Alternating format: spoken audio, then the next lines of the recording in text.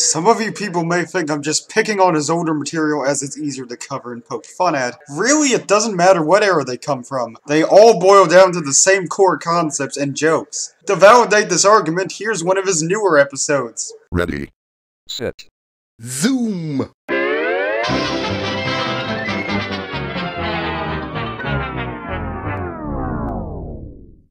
On bag, swah, raffle. What's so damn funny, Sam? Zoom Brothers. On bag. Zoom Brothers. I'll bet they date the Speedy Sisters. Besides a couple new characters and slight redesigns, they do not stand out as their own. This is unfortunately true with series made by other proud members of the Logo Blooper fandom as well. And speaking of, let's segue into one of the other more popular members, Max Andrew. When you visit his channel, you are greeted with a buttload of trademarks. Hammer this fact into my head, Professor Max. Did you know that logo intro bloopers is a trademark? Yes, it's true. What, like it wasn't? It's not a word to describe any logo blooper show. You were right. It's 3. The first time Max Andrew has used this term for his show was in January 5th, 2014, as you can see here.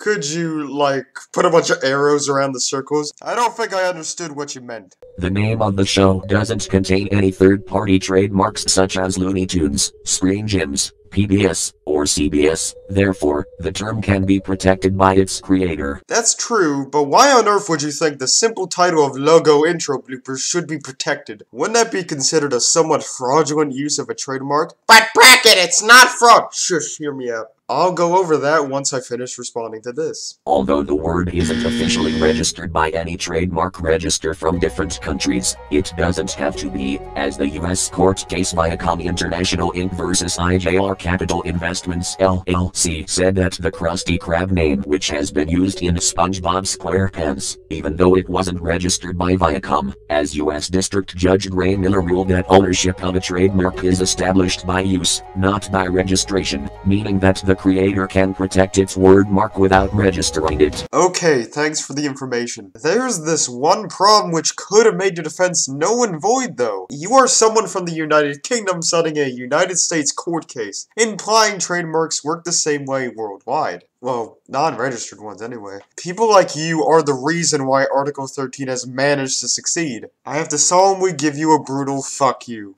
Fine. So for all the people that use the Logo Intro Bloopers trademark for your videos, please rename your show into something generic. Like Logo Intro Bloopers is also not a generic title.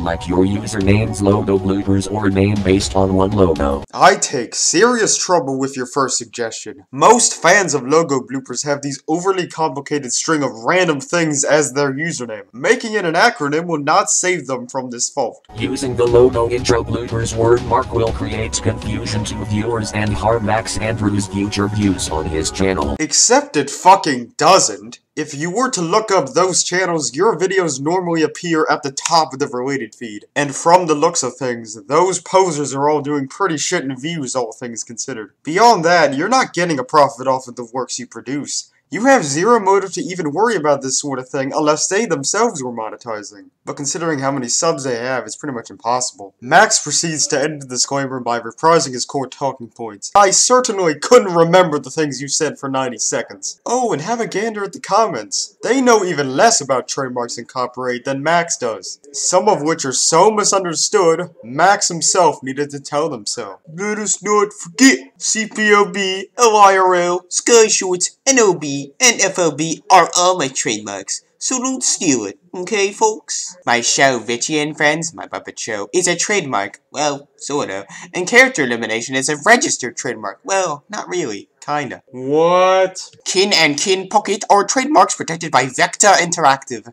Any unauthorized uses of the names would result in a cease and desist order. Let's not forget the Blue Helmet Digital Network Inc. and the Raisin Brand Flash Entertainment LLC, which are 2 of my registered and patented trademarks. If you don't consider that to be enough, now here's a few from his direct message to the fakers. Dang pirates, how dare they use your trademark without permission? I hate pirates. Use watermarks. I could do that, but I already had the watermark on the bottom right of the videos. Wait, you mean the golden icon seen on next to everything you produced? You know what I'm gonna do, Max?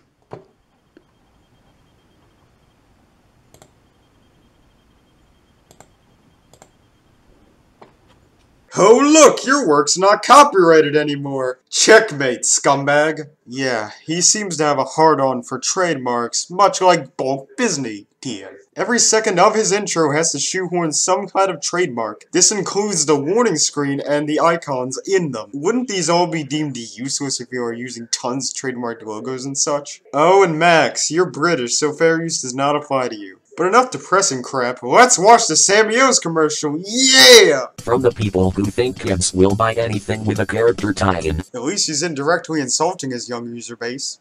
Congrats, Max. Comes Sammy O's. TM. The cereal with Microsoft Sam on it. TM. Just open the box and pour it in the bowl. I do not advise you add glue to the cereal. It comes with Microsoft Sam cereals and Microsoft Sam marshmallows.